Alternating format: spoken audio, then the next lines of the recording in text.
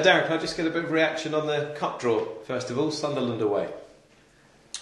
Yeah, it's a good draw. It's a Premiership team away from home. Obviously, it'll be a very tough game, but we'll deal with that when it arrives. It's in the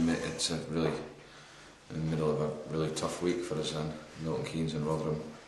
It's in between them two. So, listen, it's lovely ground and good pitch and Premiership facilities.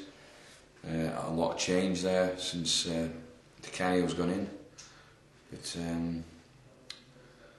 we'll look forward to that when it comes around. We've got really important games before then. Yeah, fair enough. We beat anyone, can't you, if you play the way you did on Tuesday night?